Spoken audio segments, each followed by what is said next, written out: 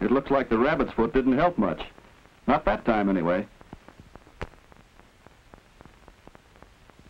In the end of the playground period didn't end the argument between George and Alan. They took the rabbit's foot up again with Miss Carr, their teacher. George says, "I told you no good. A rabbit's foot is just a silly old superstition." But Alan wouldn't give up. What is a superstition, anyway? And what is a fact?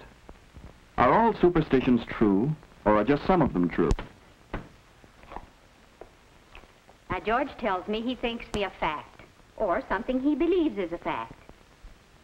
Yes, Alan? Well, last week when we talked about glass, you said it was a non-conductor of electricity. I think that's a fact, isn't it? We did talk about that, and we can add that to our list. Now, who else can give me another statement? Something he calls a superstition. Yes, Marion? Well, there's a superstition about the ground 6 weeks more of cold weather. Yes, that is a fairly common saying. Now, we have 2 more statements to write. No trouble getting a lot of statements to add to her list. And by the next minute, arrange the statements in a chart on the blackboard. The class had mentioned 8 items in all, and from these they had chosen 6 statements for class discussion. First, there was the original rabbit's foot idea. A rabbit's foot brings good luck. Next was an example of a fact. Glass is a non-conductor of electricity. Then, if the groundhog sees his shadow on the 2nd of February, there will be 6 more weeks of cold weather. Miss Carr asked George to hand out individual record sheets so everyone could study all the statements very thoughtfully. Somebody had suggested the statement, "A pint of milk weighs more than a pint of cream." Then there was the idea that hot water will freeze quicker than cold water. And last on the list was, water expands when it freezes.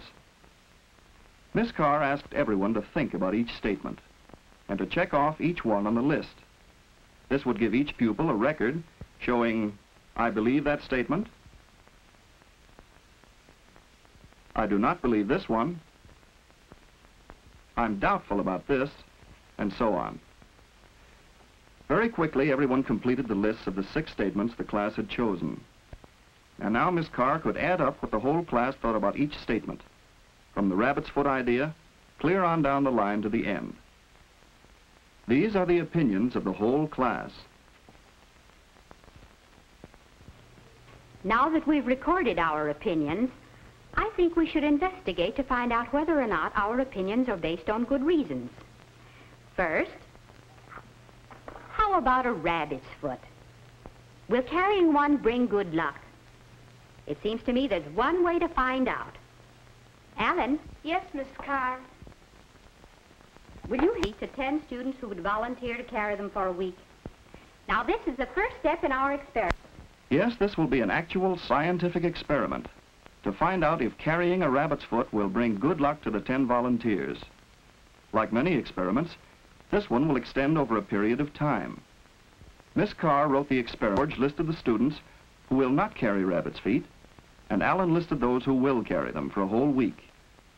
At the end of the week, each student will report what happened. Meanwhile, Marion wrote on the board the names of her group. Their job will be to look up weather reports, to find out if the groundhog seeing his shadow really governs the weather. They'll report next week, too. But some of the statements do not take so much time to investigate.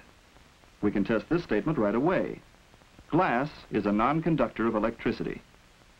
First, Alan and Larry test their batteries and circuit. It's all right, the bulb lights up. And if a metal rod is put in the circuit, it lights again. So we know that metal is a conductor of electricity. But what about glass? Nothing happens. No light. Now, do you believe that glass is a non-conductor of electricity? There's no doubt about it now, because our experiment proved that statement to be a fact. While Alan put away the electricity experiment things, Miss Carr recorded the result.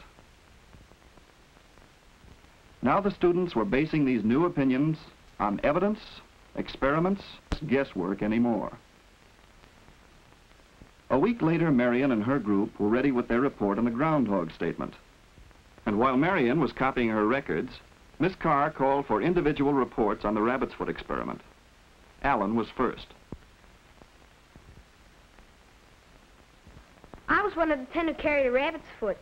I found a quarter last Saturday. I call that luck. I didn't carry one. On Wednesday, I won the school poster contest, and on Thursday, I got a pretty low mark in history. I guess that's good luck and bad luck. I did carry a rabbit's foot. The only unusual thing that happened was that we moved from one apartment to another. One by one, all the pupils reported on what had happened to them during the week. And they finally agreed that carrying a rabbit's foot doesn't really affect the daily events of their lives. So their experiment proved the first statement to be just a superstition. Marion, would you like to give the report for your group now? Well, we studied the United States weather reports for the last 10 years for our state. Then we organized our material. And this is a good job of research. For every Groundhog Day or February 2nd, the weather was listed. If it was fair, the groundhog would have seen his shadow. And if it was cloudy, he couldn't have seen his shadow. But shadow or not, the temperature never varied more than 2 degrees from normal. The groundhog had nothing to do with spring weather. When we seek to answer our questions by observation and research and experimentation, as we have been doing, we are using the scientific method.